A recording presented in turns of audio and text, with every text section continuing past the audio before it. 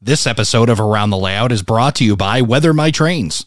Hey, are you like me and the thought of doing a DIY weathering job on an expensive engine leaves you in fear? It's time to call in Rob Arsenault at Weather My Trains. Do what thousands of satisfied customers have done and let Rob help you notch up the realism on your layout with beautifully detailed weathering on your locomotives and rolling stock. To see what Rob can do for you, check out his website at weathermytrains.com.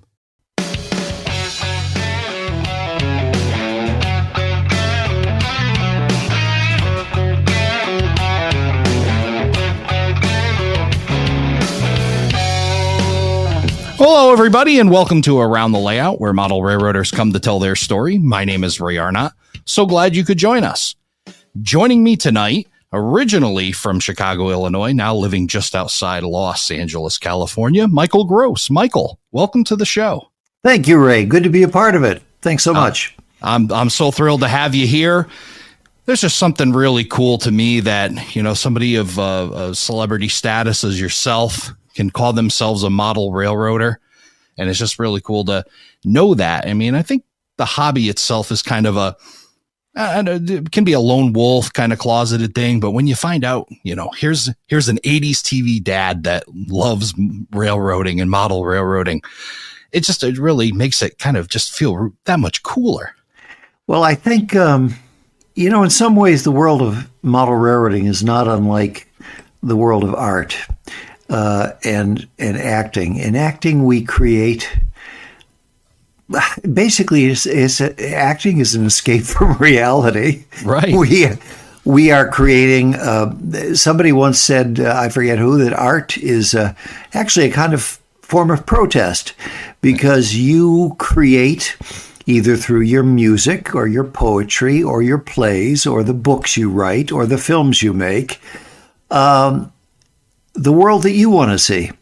Right. That's better than the real world and more structured than the real world and perhaps kinder than the real world. And that has a narrative that maybe has a happy ending or at least tries to make some sense of life. And I find model railroading is, I guess I could describe it as a form of protest, too. It's saying, excuse me, I'm making this world the way I want to see it. This, for me, that world is 1954, right. Summer, Kansas, wheat rush, branch line, Atchison, Topeka, and Santa Fe. And this is the perfect world for me. And thank you very much. I'm the creator. I am its God. Yeah, that's right. And so it could be seen as a lot of art, like a form of protest, really. This is the way the world is as I see it and as I want it. Thank you very much. And you don't have a choice. Even. I think that word protest is actually very well chosen, because it is. And I know you're mentioning ATSF, you know, what you guess would call a fallen flag, but not in 1954 on your layout. There's no fallen flag there. And I think there's a multitude of ways to kind of protest the change, protest modernization. There's just a lot of things that are a part of that. So that's very well noted there. Mm-hmm. So I want to get to know, we obviously know you from, you know, 171 episodes of Family Ties, the entire Tremor series, off Broadway, on Broadway. And then, of course, the pinnacle of your career when you appeared alongside Jordan Smith and Jason Schron in the Rapido YouTube video that you did with those guys. That must have been the highlight of your career. What a blast you guys must have had doing that. Well, I always loved, I loved Jason's insanity. Yes. You know, and it's one of the few commercial ventures that I will actually watch from beginning to end, because I know it's going to be insane. Yeah. And and you know, to take the hobby seriously without taking yourself too seriously is just wonderful. Yes. And it's the way I approach my work too. I mean, I love what I do for a living, but I don't take myself too seriously. I consider myself fortunate as opposed to the greatest actor on the planet, you know, and I know that, you know, I can be replaced by somebody else in a moment, and some days am replaceable. Most of us are. So I don't take myself too seriously, and I love that Jason and the people at Rapido are just having the time of their lives. They're being silly. Yes. And we're all, when it comes down to it, I'm playing with trains. I'm playing with my own little world, and I take it seriously, quote unquote, with prototypical operations and things like that, and a level of detail. But it's not my it's just a part of life. It's not all of my life. That's right. And I know it's a way to pass the time and make me feel better without taking it too seriously. There's plenty of other things in the world to take much more seriously than what I do with my hobby hours. Yeah, absolutely. And like you said, even those that have, Jason Schron and Rapido, that is their livelihood, but yet they still have a lot of fun with it. So it kind of puts that all into perspective. And boy, I could just, that video was hilarious. I saw that, and I was like, how the heck did they get him to agree to do that? And then two, it was a lot of fun. And boy, if anybody hasn't caught that, I'm going to put the link in the show notes. It's definitely worth a watch, or 3 or 4. It's a good laugh. It's based on truth too, because Jason said, "How do we do this?" And I said, "People are always mistaking me for Alan Alda." I said,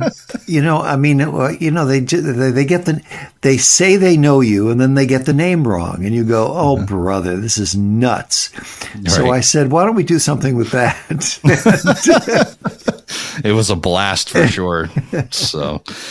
So let's get kind of into it and a little bit about your background in model railroading, because I'm excited to hear what you've got built, and because I don't know much about your layout, so you're going to get to tell me that. But first, why don't you tell me a little bit about how you got started in the model railroad hobby?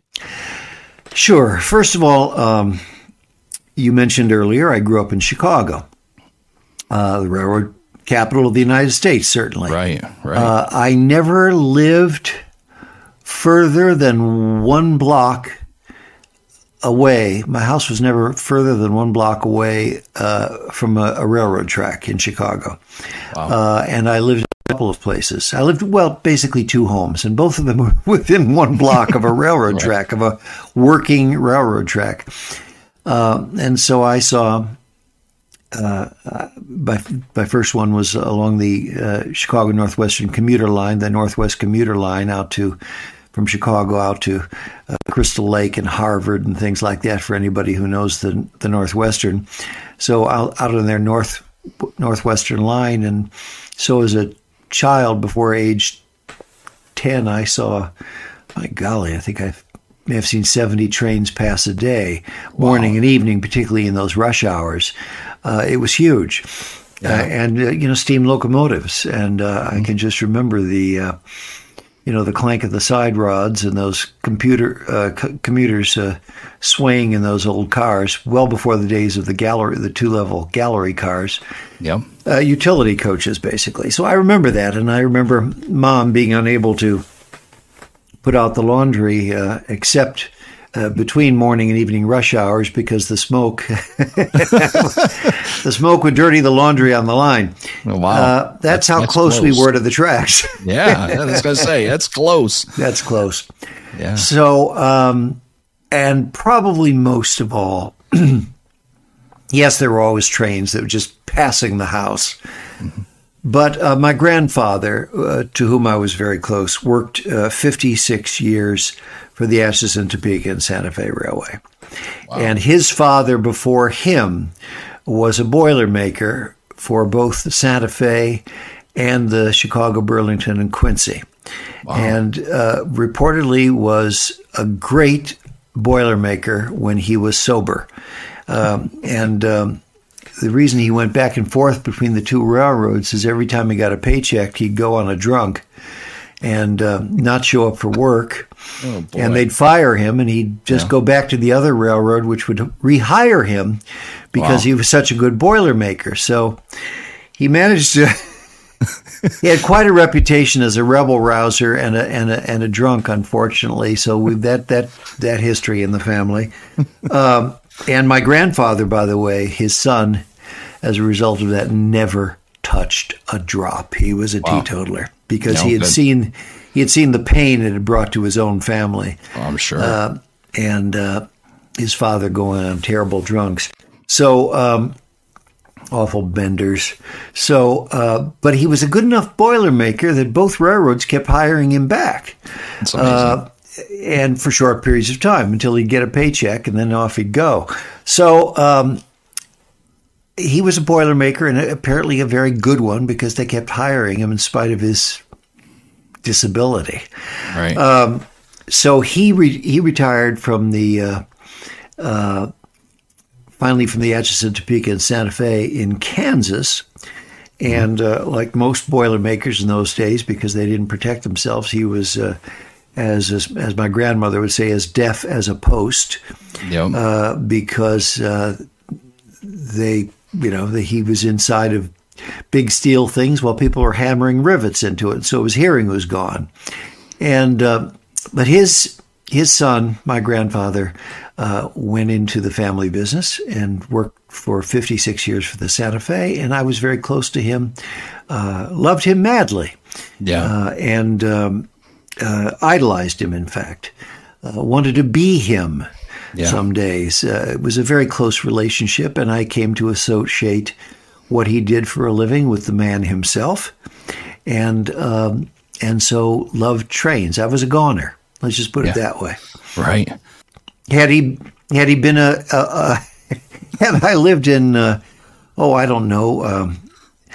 eastern shore of Connecticut, and he had been a sailor, I suppose I would have been building model ships. But it was trains all the way for me from the very beginning. It was good fortune that your grandfather, with that. What a career! 56 years doing working for the same place. That's absolutely amazing. And just almost that's unheard of nowadays. Exactly. I mean, nobody does 5 that to anymore. 6 years maybe, but not 56 years. That's certainly an amazing accomplishment. I know it really was, and he was dedicated to it. He was very good to it, very good for him, and he was good to the railroad, and they were good to him. It worked out well. It did. He made a comfortable living, and because of he had hired out just before World War I, and so because he was an essential worker, he avoided World War I, and then by that time he was too old for World War II by the time that came around, so he stayed out of 2 wars and worked on the home front moving freight for 2 wars.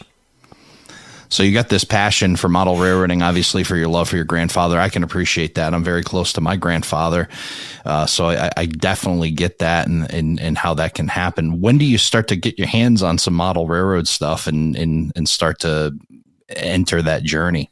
Well, my father was very good, knowing the passion and, of course, the fact that he had also grown up around railroads, since that's what his father did.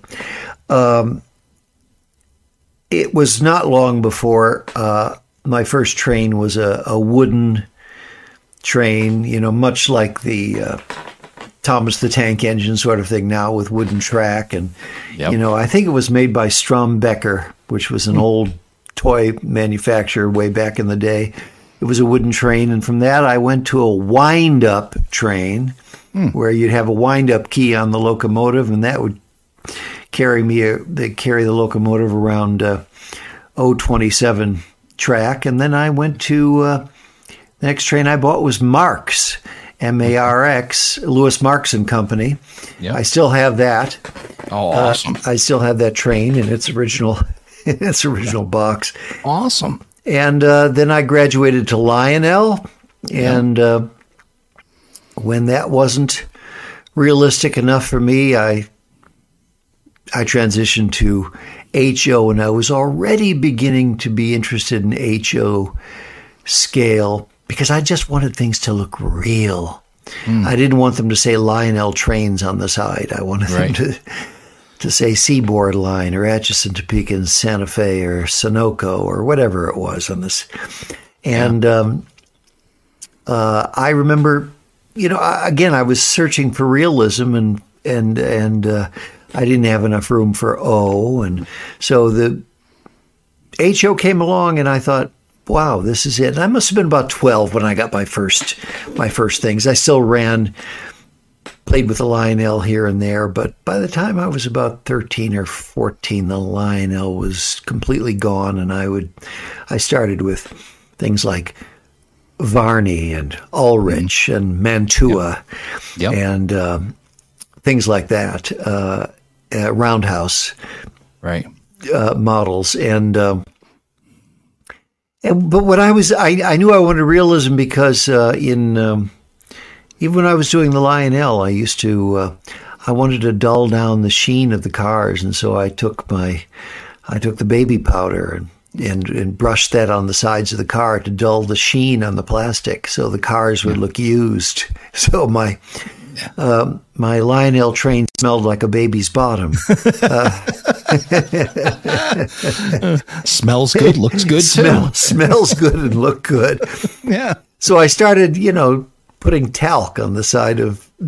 That was my weathering back in the day when I was 10. So I just, and I wanted to get down to eye level, and I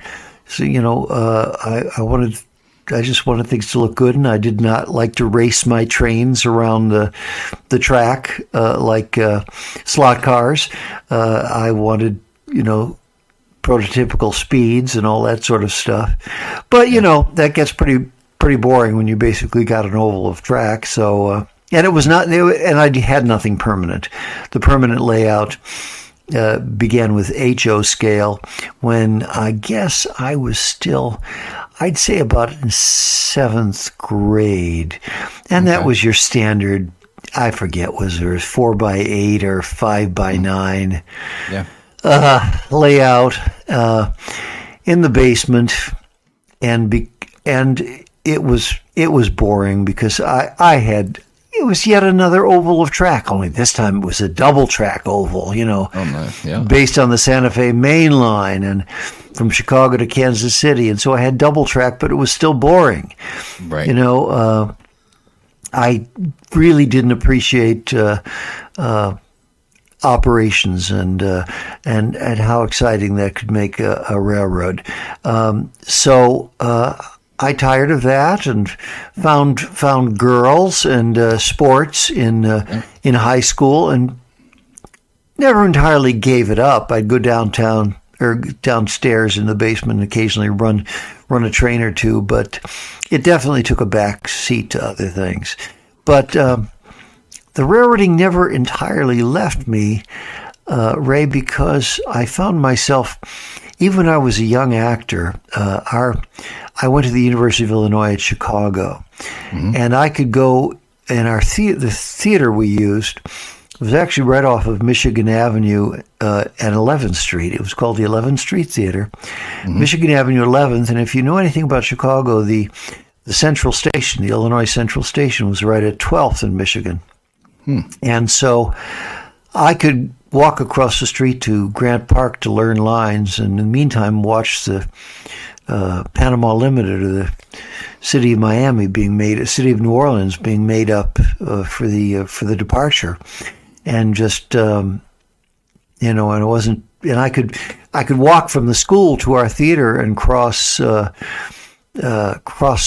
tracks of LaSalle Street Station and Dearborn Station and Union Station and the B&O C&O stations before I got.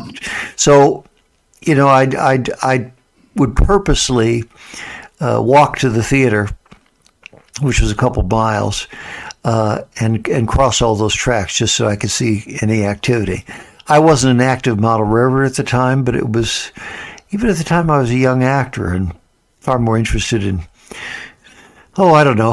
Shakespeare and learning my trade, and of course, very much interested in young actresses. I never lost that wonder for trains, and I would try and build them into my daily walks. And I remember when I went up to. It's funny. I just thought about this. I went up to summer stock in college, and went to a theater out in northwestern Illinois. And the theater is still operating, a wonderful sort of non-equity, non-union theater, where I made a grand total of $15 a week in room and board. Ooh. And lived so frugally, I came home with money in my pocket at the end of the summer. That was my working class background, right? Yeah, right. But you could get it. You could also get a pitcher of beer for $1 or $2 in those days. So I didn't know there was nowhere to spend my $15 a week. So because the meals were free. Yeah. I after a show at night, let's say we'd come down at maybe curtain time was 8:00. We'd be down by 10:15 or something like that. I would get out of my wardrobe as quickly as possible and get in a car with somebody or borrow a truck and go down to a crossing, a railroad crossing that was due south of the theater about 3 miles, a rural crossing, and watch, I don't even know what train this was, watch a CB&Q streamliner barrel through that crossing at 80 miles an hour, a rural crossing, horn blaring and shaking the ground like crazy. And I used to take girls down there. I said, what are you doing? I said, wait, you just wait till you see it. And way in the background, you'd see the Mars light, maybe a quarter of a mile away, just shining into the sky and here and there, and you'd begin to hear it. And then suddenly it was on top of you, the full fury of those beautiful shovel-nosed E-units and beautiful CB&Q stainless steel bearing down on you. And, of course, I'd wave, and the engineer would honk, and that train went by in a matter of seconds. Right. And I think it was going on to Savannah, I think probably the Twin Cities. Savannah, Illinois, and up the Mississippi towards the Twin Cities. Yeah. And I was just mesmerized. I tried and get out of the theater in time to run down to that rail crossing.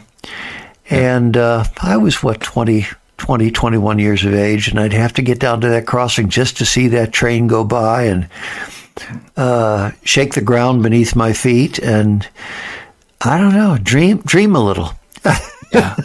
Yeah, for sure. I mean, it's a familiar story. I mean, neat that, coming out of the theater, but just that thrill of being trackside and, how it all ties together, the model railroading, the prototype, and that thrill of just seeing that. And boy, did you get to see a golden era in railroading through all that. I mean, we can kind of see that now. I could go down to the Northeast Corridor and let an Acela speed by me at 80, but it ain't the same as rural America, and just that thrill of it sneaking up on you kind of feeling, that's really a cool opportunity. Well, yeah, it was, because I remember the background noises were a lot of cicadas and crickets and things like that, and hog pens, where you'd hear the hogs with their snouts would eat and push aside a piece of sheet metal to eat, and then the sheet metal would drop when they'd remove their snout from the feeding pen, and you just hear the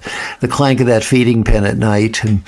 But otherwise, quiet, except for, I mean, to be honest with you, there was a lot of night sound in terms of just insects.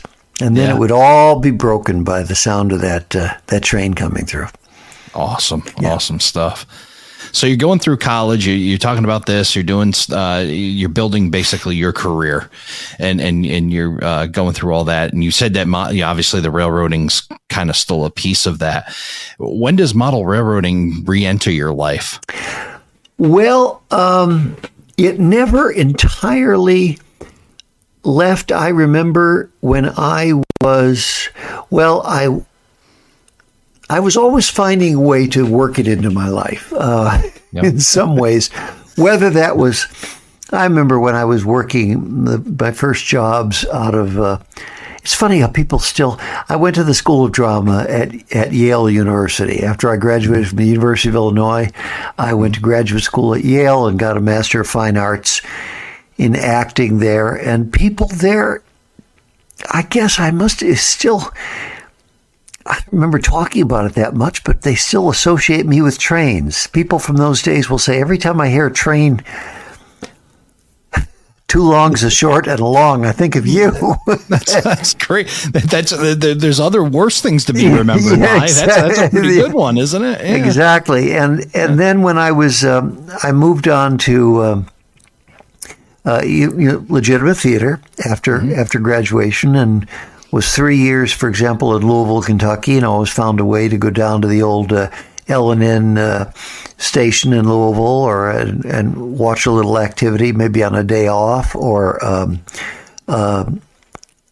find somebody who could hitch me a ride on a switch engine on a weekend night or something. Yeah. I talked my way into the cab of a switch engine, and then when I was doing very little modeling, but I started actually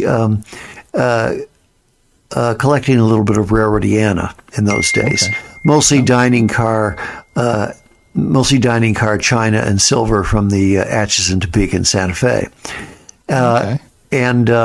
But I was building models when I was at a theater in Minneapolis. The Guthrie Theater is the name of it, and a wonderful regional theater up in the Twin Cities. And I remember finding a local hobby shop there. I bought my first airbrush there and started spraying Flocal in the house, which I do not recommend.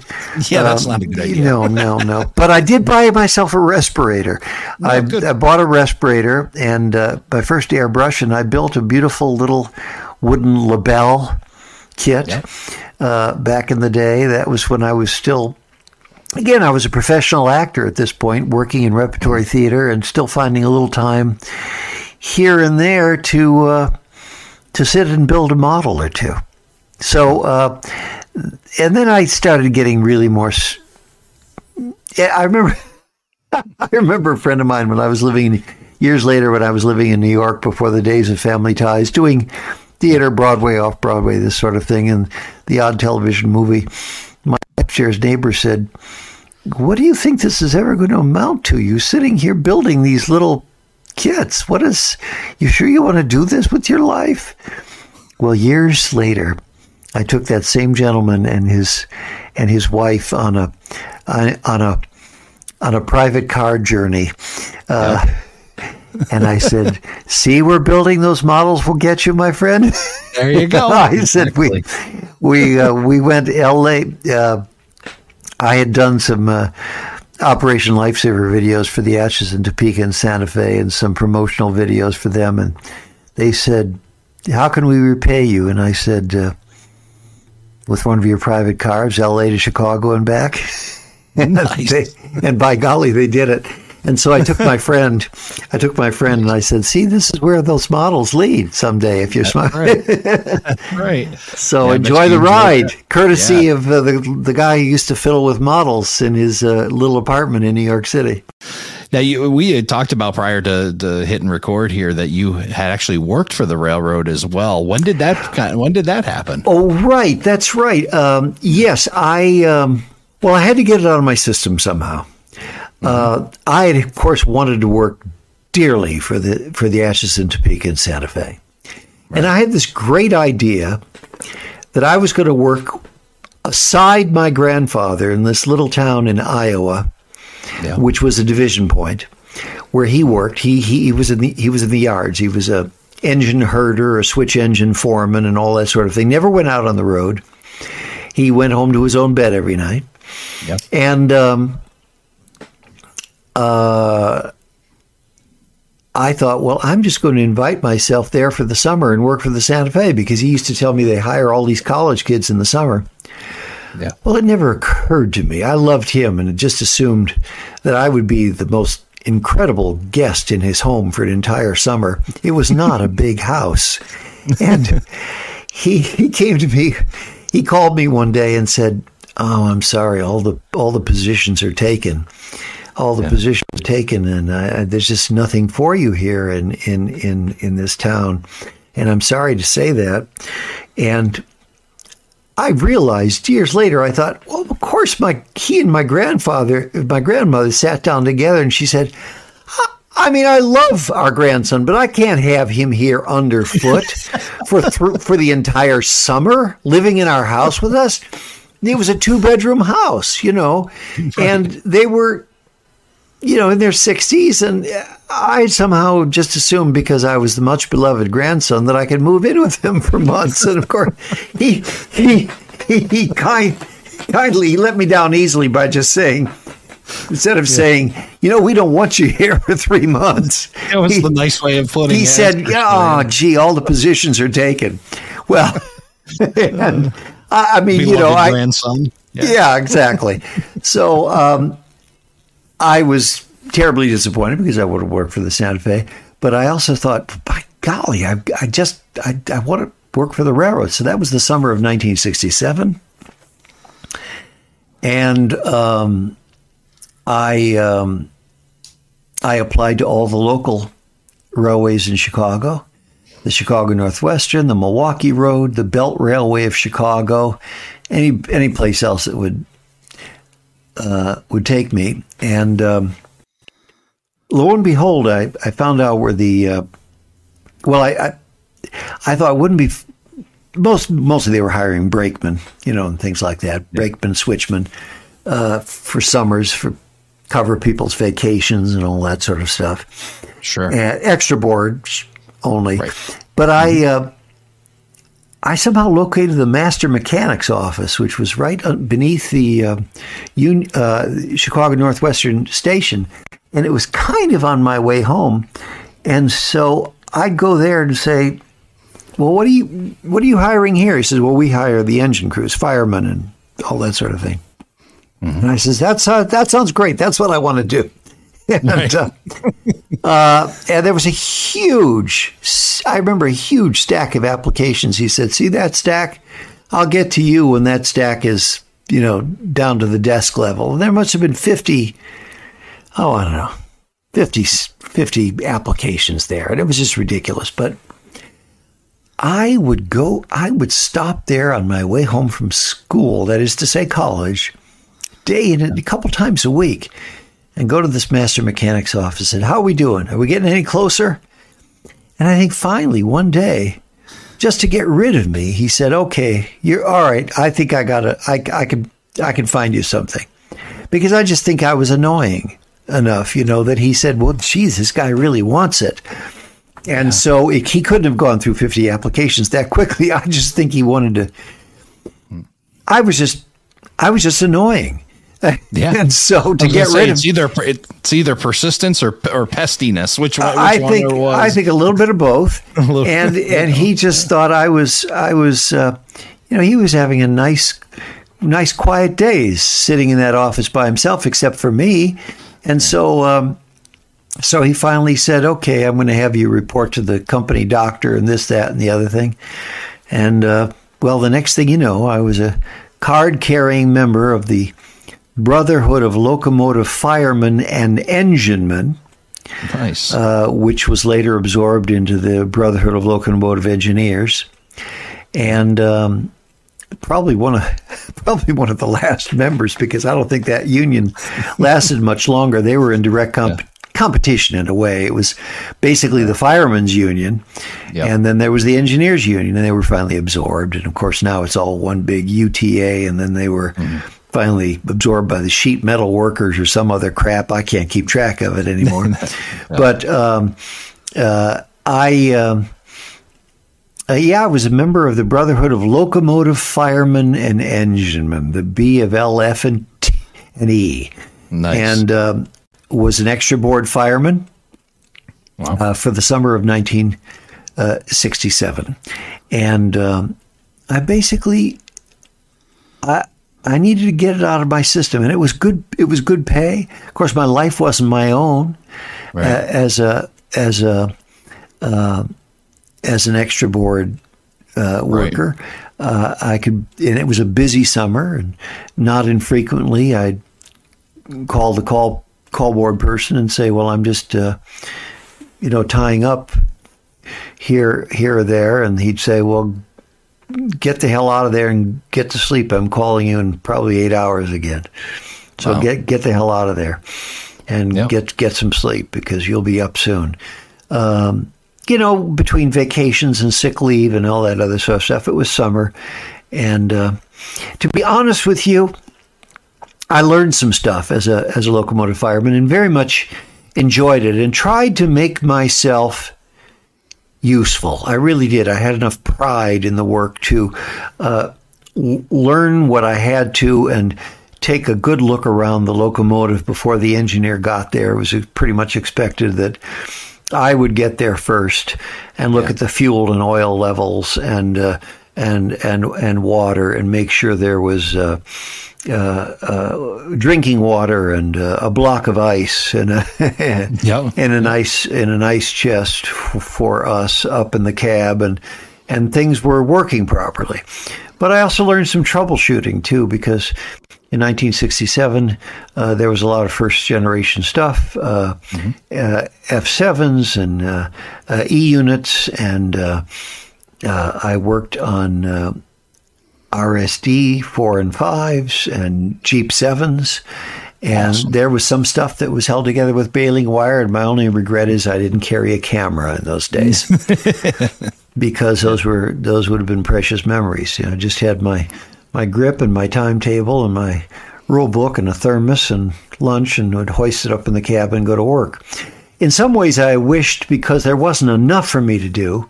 You're calling signals and this and that and watching out on your side of the train and trying to make yourself useful. I thought it would have been much more interesting to be a brakeman, because they got more exercise. They were out on the ground doing things. I worked a lot of freights where we'd drop off and pick up cars and things like that. And I always thought, oh boy, he gets to climb down and walk a little bit while I'm sitting here. I mean, don't get me wrong. It was a job I very much enjoyed, but there were times I just wanted to get a little more exercise. And my grandmother would always say, your grandfather outlived all the engineers, because they sat on their asses for most of their career, and they get heart attacks and get overweight and so forth and so on. Your grandfather, he lived into his 90s because he was always on the ground and getting exercise, climbing ladders and this and that, and walking up and down cuts of cars. And I began to feel that way in the locomotive, saying, I could use a little exercise. As much as I enjoyed, I mean, come on, being in the head of an F7 or an E at full throttle was pretty damned exciting. Oh, I can imagine. But the head brakeman got that thrill too. To be honest with you, when you're on a freight, so he was up there too, and he got to walk around a little bit too, which was, I like my exercise even to this day. Yeah, but I imagine even, just being able to do what you said, being, up in the cab and getting to work for a railroad for a summer in a role that was similar to what your grandfather had done, and just probably made you feel all that much closer to him, just saying that I'm a railroader too, and having that connection. I did. I was and proud of what I learned. I think I may have mentioned some troubleshooting here and there, because there'd be things you'd have to. There was one time I was working on an E unit. Actually, I was just deadheading, and sitting in an unoccupied coach, deadheading back to Chicago from somewhere, and the train kept stopping, and it was one of the scoots, as they call them, the commuter trains. It was heading to Chicago. Being pushed by a locomotive, and we'd stop, and I'd see the fireman walk back to the locomotive. He'd walk through I was the only one in the coach. I was one of these empty coaches, just sitting and deadheading on my way home. And I finally said, "What's going on?" Yeah. When he stopped about the second or third time, and he said, "Right, the shutters are not opening to the side shutters are not opening. We can't get them open, and the engine's overheating, and we have to keep stopping. And I said, well, let me take a look at it. Well, some old head had showed me a trick to get the shutters open, using a cap of a fusee and unscrewing some little valve and putting the cap of a fusee in it and screwing it back on, and the shutters open. And this guy who had years on me, I was just there in the summer, said, how the hell did you learn that? I said, I've just been watching and listening. Listening, paying attention. Yeah. Watching, listening. And I said, I just wanted to make myself useful all the time. And he said, I can't imagine you've just been here a couple months. He said, I didn't know how to do that. And I felt so proud of myself, because I thought, well, I kept this train running that day. And, we were behind schedule naturally by that time. But I said, well, I did my part to keep the train running just by this stupid little trick I learned, a little workaround mechanically to open the shutters along the far grills, and all that sort of thing. Anyway, so I took pride in it. I really did. And I still, by golly, I still get ticked off when a train's late. I have too much pride, and I know it's not Amtrak's fault. I know it's not, right? Because they're subject to the whims of the freight railways. But I just take it personally. I want to be on time, and like those commuter schedules we had. But of course, we owned the track, and so we controlled it in a way that Amtrak doesn't. So, but I get ticked off. I guess have too much pride. Yeah. You 1 year, but you did. You took it seriously. You paid attention. You learned a lot, and then you can say that you were a railroader, and you got the union card in your pocket, and that's a really cool experience. Yeah, still keep that stuff. I've got the timetable and the. Now, of course, in those days, one of the reasons I think I tried to make myself useful was. I felt a little embarrassed because they had started getting rid of firemen. But the state of Wisconsin in 1967 had what they called a full crew law, meaning you had to, on a freight train, you had to have 5 employees on that freight train. You had to have the engineer, fireman, head brakeman, and in the caboose, you needed a conductor and a rear brakeman. You had to have 5 people on that crew. And of course, every other, aren't you just a feather better? All that sort of thing. And I said, no, damn it, I'm going to make myself useful. There you go. I'm here for a reason, not just, safety, having 2 men in a cab, which I still believe in, mind you. Yeah. I wouldn't fly in an airplane, which... I don't care if you've got a dead man's pedal and all that other sort of stuff. I don't like having one person in a speeding locomotive. And I wanted to learn the trade. Yeah. So I tried to make myself useful, so I wasn't just excess baggage or a feather better. I thought I've got too much pride for that. Yeah. That's for sure. That's what an awesome experience. And, to be able to be able to do the work, even just like I said, a summer, it's just amazing that, things that don't seem to happen anymore, that kind of experience. So, yeah. And I, the next summer I was at that theater that that was the summer of '68 at that theater where I had to go down and at the end of a show and get my kicks just listening to a fast train roll by at a rural crossing. Right. So the summer before I'd worked for the railroad, and that next summer I had to somehow be close to the rails in some way, even though I was on stage every night. Right.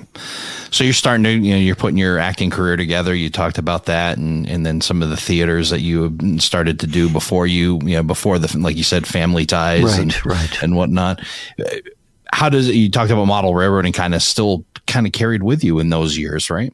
Yeah, I never had a layout because I was pretty much a gypsy, transient. I had built I had built some models, and I collected some of the Railroadiana, again, chiefly ATSF, dining car, silver and china, just, a couple place settings and things like this, stuff that I could get for a song in those days, because they were still running a railroad, and it wasn't quite so rare.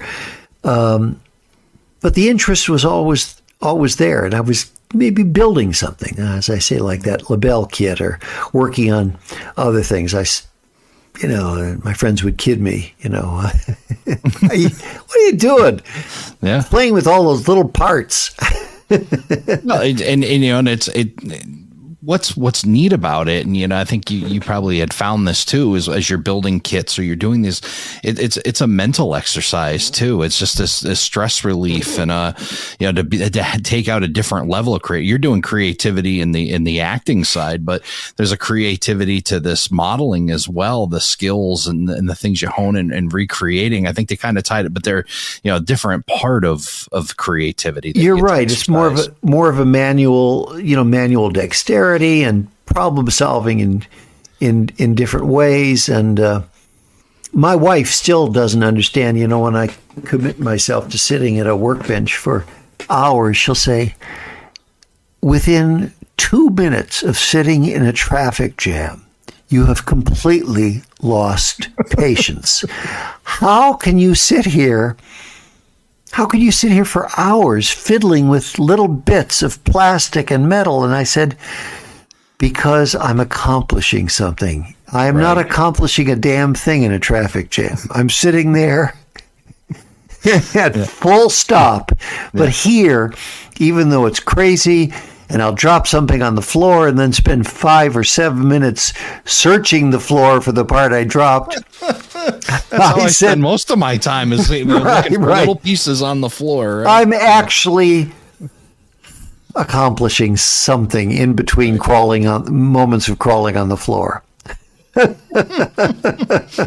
Whereas a traffic jam gets me nowhere. It's so unproductive. That's right. Maybe the way to solve traffic in LA is just if everybody had a model kit with them, maybe they'd feel a little better, right? Well, I've actually taken things on the road too. For example, not to the extent of somebody like Rod Stewart, who can have his own private plane and engage an entire hotel room for his model making, adjoining his own room, en suite.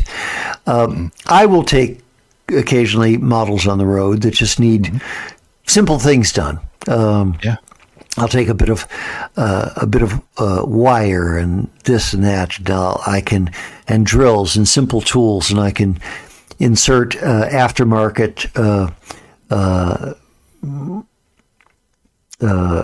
stirrup steps, as they call them, or the brake detail underneath. I can do simple things like that. Now, I'm not going to bring paints with me and an airbrush and all that. None of the finishing materials, but things I can do simply.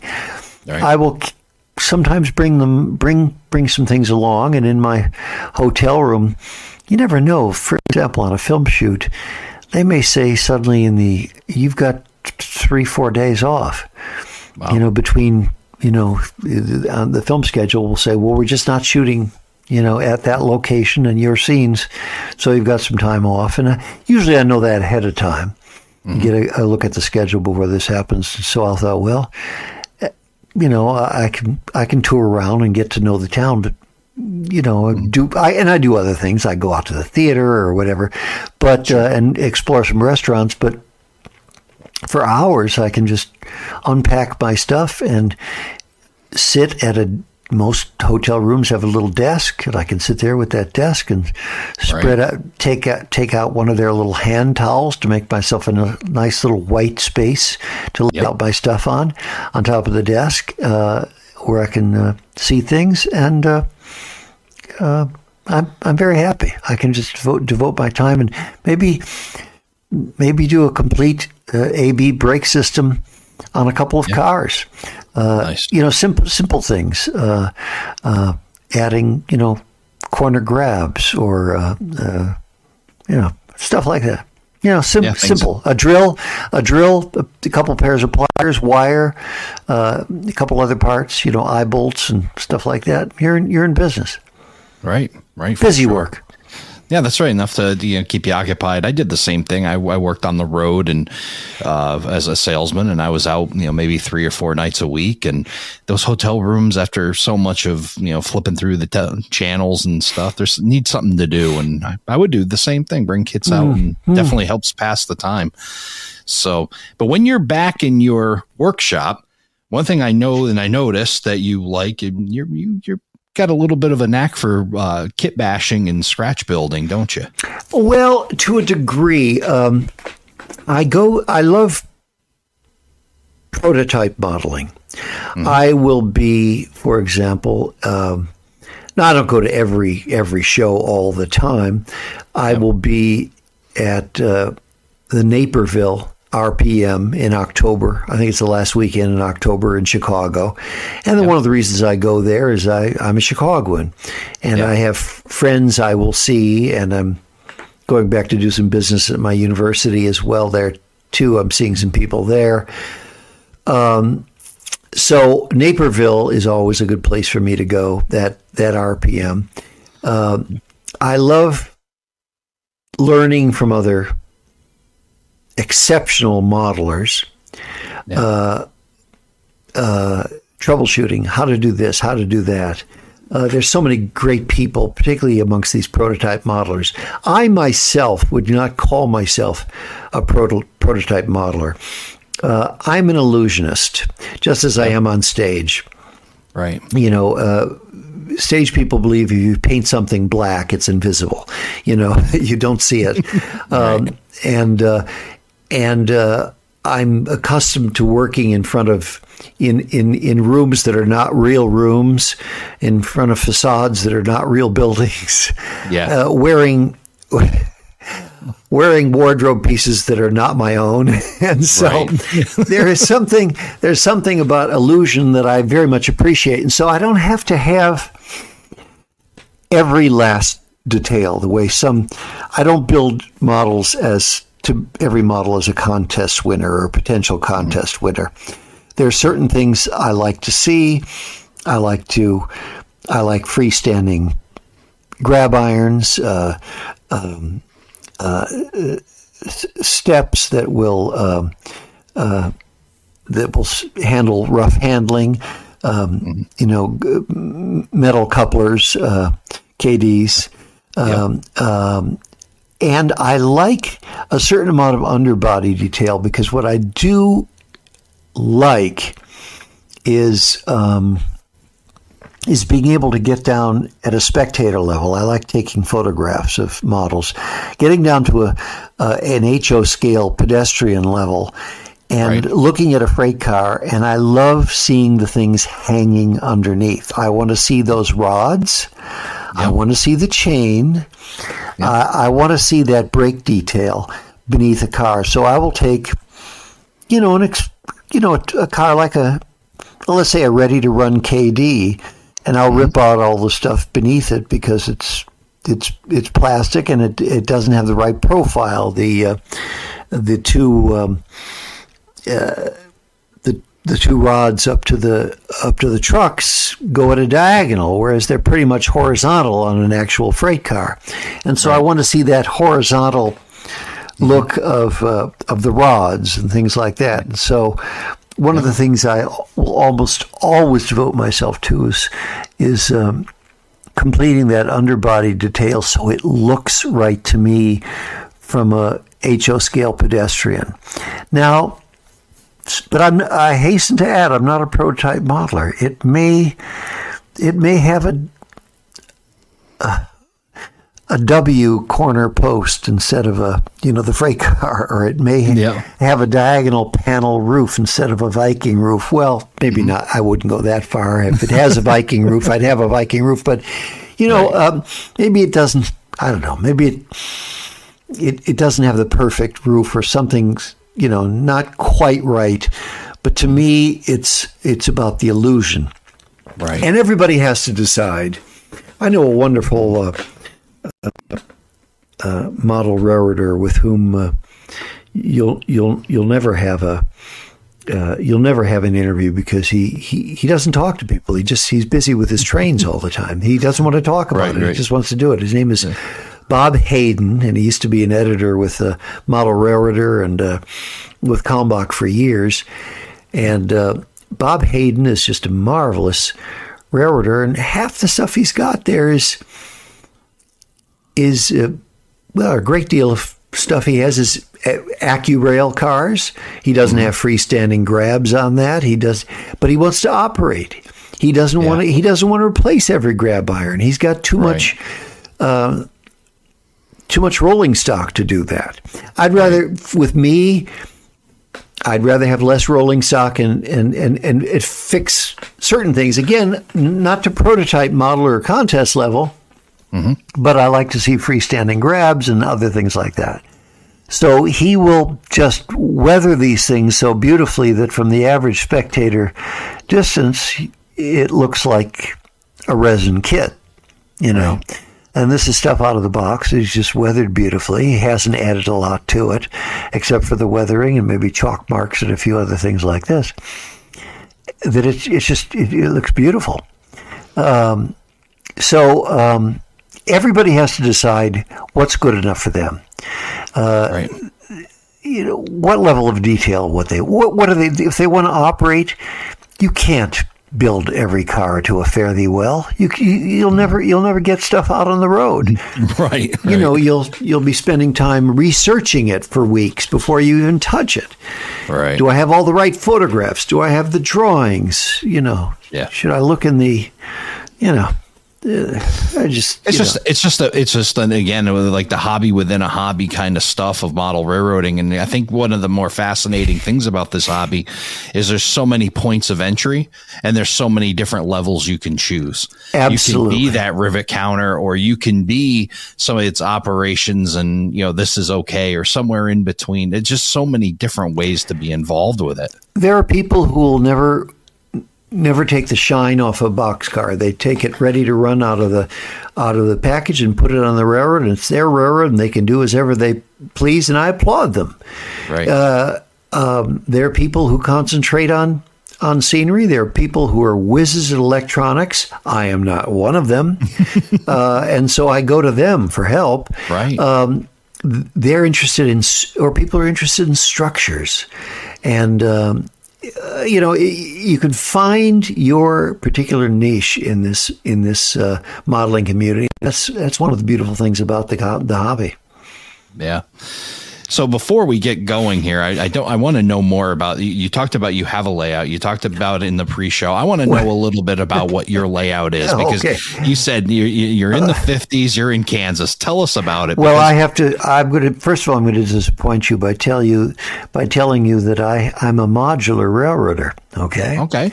That's not disappointing. That's awesome. Well, yes and no. I mean, I do not. Okay. By the time when I finally got, all your life you dream about, you look at the pictures in the magazines and you think, oh, I want an Empire. Yeah. Right. Well, by the time I could afford an Empire and had the space for an Empire, I thought, wow, I don't think I want this. Right. I don't think I want to spend the rest of my life in my basement, never seeing my wife or my children, but not just that. It was the upkeep and care of an empire. I chafe at the fact that I have to, the upkeep I have on being a homeowner. The gutters need cleaning, or this needs done, or there's this problem here. And so I thought, gee, that won't be a lot of fun for me if I'm constantly adjusting things, and I have, hundreds of square feet of railroad. And so I elected for modular railroading and became a Fremo modular. I don't know if you know that. Fremo is basically a modular and international organization based on the compatibility of end plates. So you can you can connect with anybody else who adopts that standard anywhere in the world. That is to say, the electrical standard, the design of the end plate, the center line of the track, and all that sort of stuff. There are standards, and if somebody adheres to that standard, you can get together with them and have your empire for a weekend or for a show. And that, frankly, has been all I've wanted. I think my chief interest is freight cars, detailing, weathering freight. And I would rather have, again, I consider myself a branch line railroader, and for years I was one of those people who wanted everything, which means in Santa Fe you have to have an El Capitan and a Super Chief and a this and a that and the other thing. And I said, oh man, choose something, narrow your focus. And so I'm a branch line railroader who does not need a Super Chief, who does not need an El Capitan, who does not even need war bonded F units. I have in 1954 zebra stripes, black and silver stripes, and and I have some very late steam, small steam. Again, it's branch line railroading. So I don't need long passenger trains. I need mixed trains. I'm as close as you can get to, I say to people, close as you can get to being a narrow gauge modeler and still call yourself standard gauge. I like mixed trains and cabooses that stand in as coaches as well.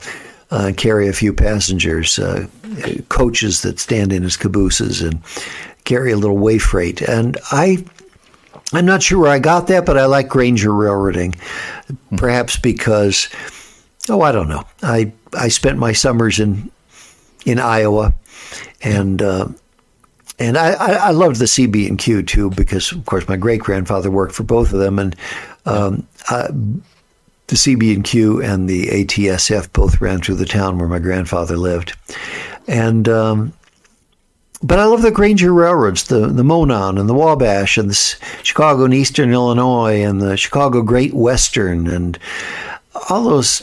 I don't know. I just, something about it. The way small towns were held together in the golden age of railroads by frequent trains before interstate highways and all that sort of thing. My father lived in a small town in Iowa, and he'd get on a train in the morning and go to Quincy, Illinois on a Chicago, Burlington, Quincy train to go visit the orthodontist. He was one of those unusual kids back in the 1920s, was actually getting his teeth straightened, but there was no orthodontist in the little town in which he lived, so he'd get on the train, go visit the orthodontist, get his braces tightened, and come back on a later train. That's how people did it those days. And I love the idea of, I don't know, people being held together by that sort of thing in a way that they're not quite held together anymore.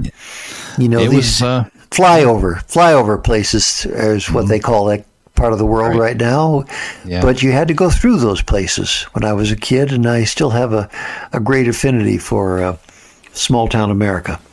I think in the last hour, we've definitely confirmed Michael Gross is a model railroader and is a railroader. He's not just a voice. We've heard your voice on the B&O historical societies. And again, you've narrated some stuff for the World's Greatest Hobby videos. You were a spokesperson for Operation Lifesaver, but you're not just a voice and a good looking face. You actually know this stuff. And I'm just amazed by the knowledge that you have of model railroading and railroading. You are embedded in it. Well, yes, to a very great extent, but again, there's so many other interests I have that, again, I was that person who couldn't make that final jump to an empire, to a complete basement. My empire is essentially 9 feet in length, and great for photography and things like that, but or a switching layout, that kind of thing. But I couldn't my wife tells me I have commitment issues. Except for to her. You're committed to her. Except for to her. That's all the commitment you can handle. That's plenty for one lifetime. It's been there you go. Some 40 years. And I just couldn't make that final leap. I enjoy visiting people who do love to do that and who have made that commitment. And what a joy it is to run on that railroad. When I go to Naperville, I will try to visit Bill Darnaby and his Maumee route, which is an extraordinary layout operated. But it's just what he's done is just mind-boggling, and it runs on timetable and train order and all that sort of thing. Again, that's another thing. Again, people. I was mentioning Bob Hayden, who used to work for years with. He was with Kalmbach for years, but he basically. I think he was known for a lot of narrow gauge railroading. Maine, he 2.5 foot gauge. I don't know, it was 2.5 foot gauge. He ran a railroad for years called the Carabasset and Dead River. He was known for it when he was with Kalmbach, but he's now does Maine Central and Main line that connects with. Anyway, long story short, he doesn't like timetable and train order. He said, if I come into my spare room, I want to run trains. I don't want to do paperwork. There's some people. Yeah. Again, yeah. There's some people who say timetable and train order is the only way to go. We've got to fill out, you've got to check with the telegrapher, and you've got to get that, and you've got to get your orders and all that sort of thing. Bob said, I just want to move, I've got instructions, and basically he'll use, car forwarding, that kind of thing. The sort of thing the sort of Micromark is known for, Yep. But he says, I don't want to move paper when I'm here. I just want to play with trains. Right. I don't want to move them around. But whether it's the way you operate, or even with you're talking about your modular versus these guys with empires. Again, 100 different ways to do this hobby. That's the beauty of it. And your modular really is kind of following a trend I'm starting to see with a lot of with what they call the shelf layout. Right, guys that have shorter, smaller layouts. They don't have the big empires, and places that are down south, they don't have basements, so they won't have places for this. But they may have a spare bedroom that they could put a small L-shaped layout in. So it all fits, and I think that's even with a modular, it's fantastic. How often do you get to get your modular out and into the clubs? I know. Well, I will take. The last time I did it was probably, what was it, last fall. I want to say October, November, something like that. And there's stuff coming out. To be honest with you, entirely honest, I've just sold my module. I'm going to build something else. I'm kidding. Oh, that's great. Yeah, I sold it to somebody else who really liked it and said, and I said, okay, all right, here's a price. Yep. And so I'm planning something else. Awesome. I think it may be simpler. Again, I just. And I'm at the point also in my life where I'm beginning to get rid of the kits I know I will never build. You buy things because you think will never be available again. Right. And to some extent, that's true. Right. And then you think, all right, get real. What are you going to build? What are you going to leave behind? And that gets easier when you narrow your focus. Again, I've already told you. Mm-hmm. I sold my El Capitan some time ago. That's gone. I don't need it. Right. Yep. The war bonded F units gone. I don't need F unit freight. I'm operating with Flatlander Jeep 7s and with no dynamic brakes and just the simplest sort of stuff.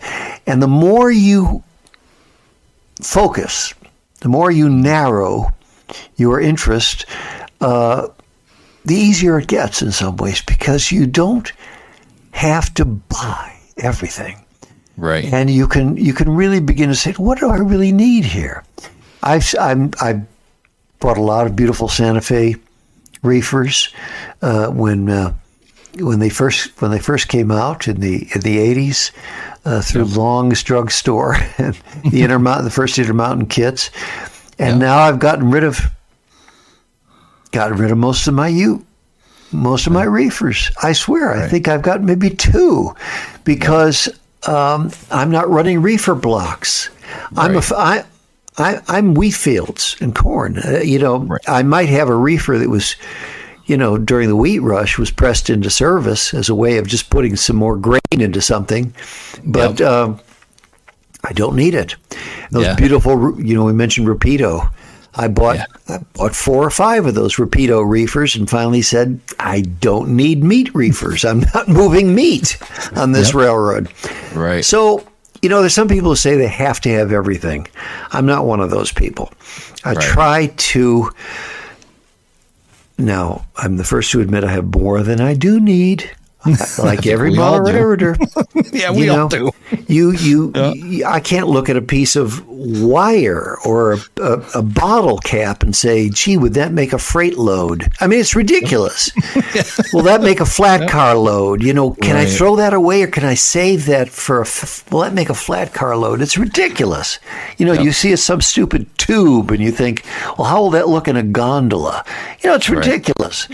You don't want to throw away a plastic straw for fear that it could be a gone load. Digging through the recycling out in the kitchen. It's crazy. I know, and I'm the first to admit I'm nuts. I'm sometimes, I've spoken to several NMRA banquets and things like that. And I said it's great to be surrounded by as many people who have obsessive compulsive disorder as I do.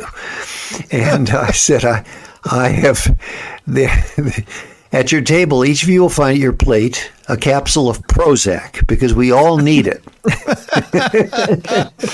And then some. We're all a little crazy or we wouldn't be doing this. That's right. That's right. But it's a good kind of insanity that, boy, it's a rewarding thing. And it certainly is great to, again, I just think there's something very cool. I know with you being who you are and an actor and it's well known and seen, and you're a model railroader too. And I think that's just really cool for all of us to be able to connect to that and say, this isn't just some kind of, this is a lot of people do it, a lot of more than we ever will know model railroad. Cause like you said, there are some guys that'll just do it and then never tell a soul.